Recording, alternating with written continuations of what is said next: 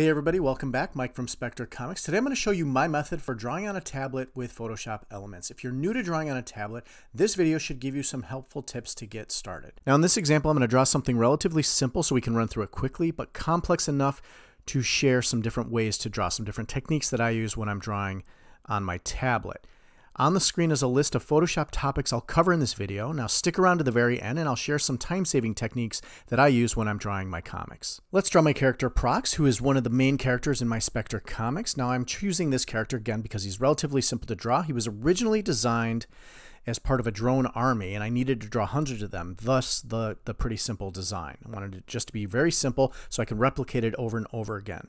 Now we're drawing on a Wacom Cintiq 13 HD drawing tablet in this video, and I'm using Photoshop Elements 2019 as our drawing program. Even though we're using Photoshop Elements, all of the techniques I'm going to be showing you in this video should easily translate to not only Photoshop, other Photoshop programs, but to any other drawing program that is relatively similar to Photoshop. Now before we even start drawing, it's important to set up your drawing file correctly. So we're going to start with the Photoshop Elements open. We're going to go to File, New File, create a blank file.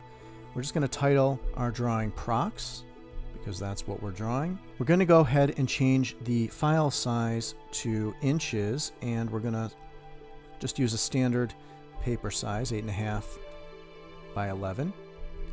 Next thing to check is just make sure your resolution is set to 300 pixels per inch. We're going to use color mode RGB, and our background we want to be transparent. Now once we set up this file, we've got a standard sheet of paper on our screen here, and we're going to set up a couple of different layers for our drawing. So again, the first layer is just the background layer. We're going to call that layer 1, keep that name. Layer 2, we're going to change to our paper. It's going to be the background that's just white. We're going to go ahead and fill that in with the paint bucket as a white layer. That is now our paper layer. We're going to create another layer. We're going to call this sketch, and this is where we're going to do our initial sketch of the character.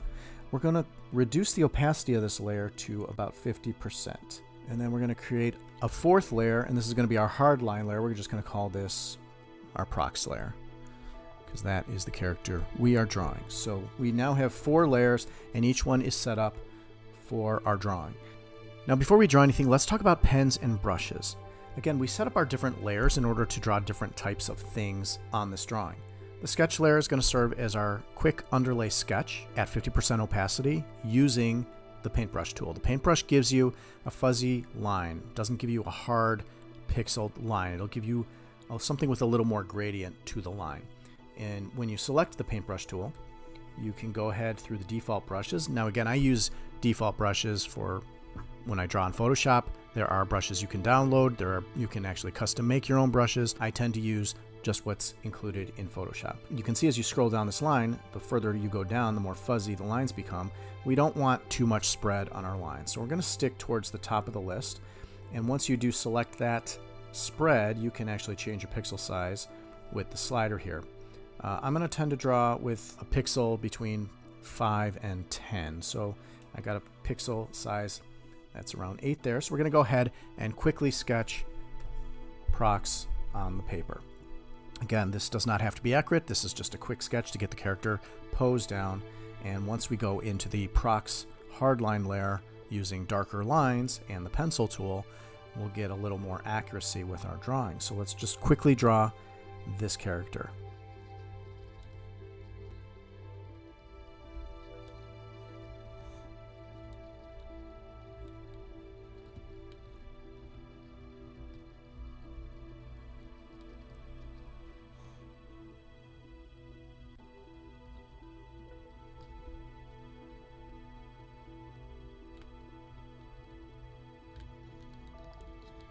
So that's our quick sketch, and the nice thing about Photoshop is if I don't like something or something's in the wrong place, I can just slide it over. I want the head to be a little more centered on the shoulder piece, and we can just fix the lines. Now again, we are drawing this very sketchy on our sketch layer, and I can even go a little more I can even lower the opacity a little more to get the line to be very light, because once we come in with our dark lines, we can go ahead and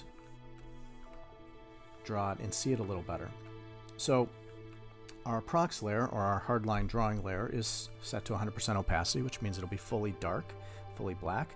Now we're going to go ahead and use the pencil tool on this drawing. So I'm going to kind of combine some of the steps that I had been talking about, some of the time-saving techniques while I'm drawing this picture. Most of the time-saving techniques include using the various marquee tools that are on this page. Now there's the rectangular marquee, I've got the elliptical marquee, I've got the polygonal lasso. All of these marquee types are going to be helpful in drawing our drawing. So let's talk about just hardlining the drawing. Now, one of the techniques I use when I draw is I go ahead and I select the pencil tool. I can change the brush, but again, I'm going to use the default brush here. And I usually like to draw, especially when I get a little more detailed, with 4 to 5 pixels. It's a nice tight drawing. It depends how big the drawing is. And what I'm going to go ahead and do is just kind of start darkening the lines along the sketch that I drew. So I'm going to zoom in and just start tracing the lines to get the character down. Now you can see that on the size of the character I drew on the page, the lines are very thin. So I want to thicken those up, because we're also going to talk about line weights. Line weights are very important when you're drawing, and I actually did a video on the importance of line weights, which you should check out. It's going to be linked in the description below or at the end of this video. So go ahead and check that out. But what I usually do is incorporate line weights with a drawing while I'm actually doing the drawing, not something that I apply later, although you can if you want to improve some things. We're going to start with a heavier line then. So I'm going to increase our pixels to 10 while I'm drawing and go ahead and start filling that in. Now again, even though my lines are not going to be perfect and sketchy here, we will refine them as we go along, because what I'm just trying to do is get the character down. The original sketch layer just outlines the character, gets that down on paper. Now I can go ahead and start completing the drawing and getting the nice hard dark lines in. And because we're using the pencil tool, if we zoom in on that, you can see that it's very sharp. There's no grays. There's no grays. It doesn't have a gradient to the line like the pencil, like the paintbrush tool does. And there's also a good tool to keep in mind that you're going to be using frequently is the eraser tool. You can select the brush, which gives you a much fuzzier line. For the hard lines, we're going to be using the pencil tool because we want really sharp, crisp lines. So we're going to get that down a little bit. So we're using about a 6-pixel eraser brush, and using a 10 pixel, we're going to reduce this down because we're going to start getting into detail now. So I'm going to go 5 pixels here, and this is where I'm going to start refining. I'm going to constantly shift back and forth between the pencil tool and the eraser tool, because that's how we're going to refine the drawing. Now we're going to get into some of the time-saving techniques that I talked about, and I use this specifically on this character because of the various shapes that he is. For instance, you notice that his head is basically an ellipse. So I'm going to go ahead and use the elliptical marquee and create his head. Once I select the shape I want, I can go ahead and modify that. I can free transform the selection. And because I have the sketch underneath, I can modify it to what I need it to be. And that means adjusting the shape and the size of the ellipse. I love using this tool because now once we have that shape in place, and I can again move it around as I need to, I can just add a stroke to it. And we're going to select a stroke with let's say 8 pixels and see how that looks. That's a pretty good line. I'm also going to go ahead and create a new layer. And the reason you're going to want to create multiple layers is because sometimes you're going to be drawing something that overlaps something else, and you don't want to mess up the original line. You can always remerge these lines together later once they're finalized, but in this case, I'm going to go ahead and modify the selection here. And I'm going to go ahead and use the stroke tool again, and I'm going to go to a much thinner line, and that basically basically Prox's head is two saucers placed together. So there's going to be a line that separates them. Now, because I created a separate layer for this element, I can go ahead now and just erase the rest of the line without erasing the original line. So now I've got a really nice fine line there. Now I can also copy this line to get his visor, what Prox uses to see, and I can just copy. So I do this constantly when I'm drawing to save time. So this is one of the time-saving techniques, using the marquee tool, using the copy tool, so I don't have to draw everything from scratch every single time. So the marquee tools will become your best friend. They're going to give you nice crisp lines, they're going to give you nice accurate shapes, and it lets you see what it's going to look like before you even do the stroke. I'm also going to use the polygonal marquee tool to draw straight lines. Instead of having to draw a straight line, I can now see where that's going to be and just fill it in. I can also reverse the marquee tool and erase what's not necessary without destroying the rest of the picture. I'm going to go ahead and do the same thing over here on this side. Zoom in here and we're going to fill that in. Now you will notice that when you do use the marquee tool, you do get some gradient along the line. But that's okay. You still, when you're zoomed out, get a nice, accurate lines.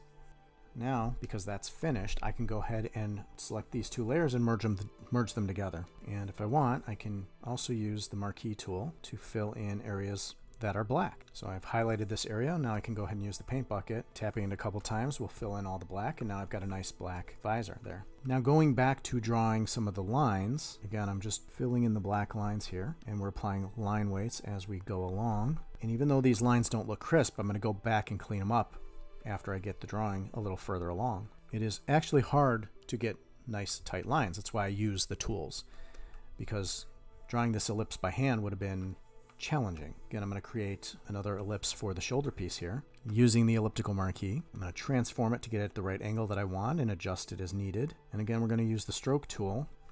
Let's go ahead and use a thicker line. Now again, because we created another layer, I can go ahead and erase the part that's behind. I'm going to also do the same thing with the sockets at the shoulders. You can change your aspect to a fixed ratio or a fixed size.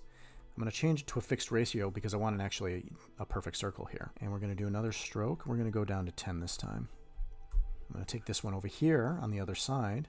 I'm going to actually shrink this circle a little bit. So I'm going to transform the selection because it's on the other side. It's a little smaller. And we're going to do the stroke tool there. Now I can go ahead and erase anything that wouldn't be seen. So make sure you deselect after you're done using the marquee, or else you won't be able to erase anything unless it's in the marquee.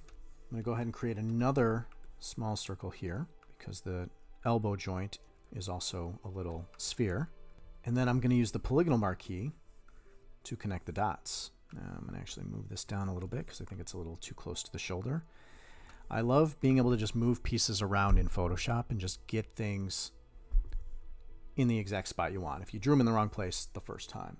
So I'm going to go ahead and connect these using the polygonal marquee, and I just fill them in with the paint bucket. And now I've got a nice straight line connecting those two areas, showing the bicep part of the arm. And you'll notice I'm varying the line thickness as I go up. That's just to give the line weight that I've been talking about.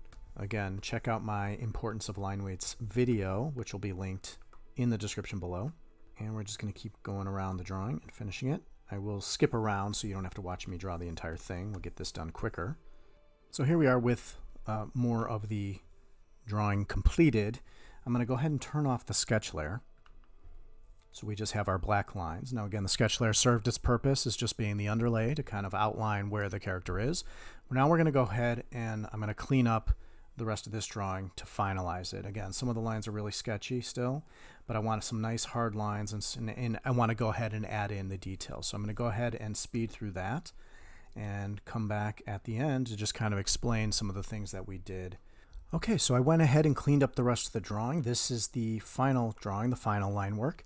You can see everything's a lot crisper and cleaner, and using all the techniques that I talked about, again, using the marquee tools is a great time-saving technique when you're drawing on a tablet, when you're drawing with Photoshop, because you can get cleaner, crisper lines, more accurate lines, and especially when you're doing things like ellipses and circles, those are great tools to use. I never look at it as cheating. I look at it as, if I was using a straight edge, if I was drawing on paper and using a straight edge or a circle template or an ellipse template.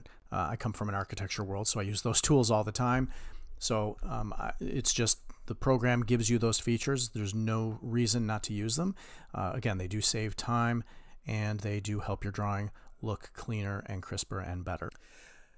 So that's it for this video. Hope you found it helpful to run through an example on how to draw with Photoshop Elements on a drawing tablet. Again, that translates to Photoshop as well. If you have any questions or comments on anything that I talked about in this video, go ahead and put those in the comment section below. There's a link in the description box to the line weight video that I talked about earlier. And don't forget to leave a thumbs up and subscribe to my channel for more Photoshop and drawing and art videos, which is what we do here. So again, thanks for watching. We will see you next time. Have a great day.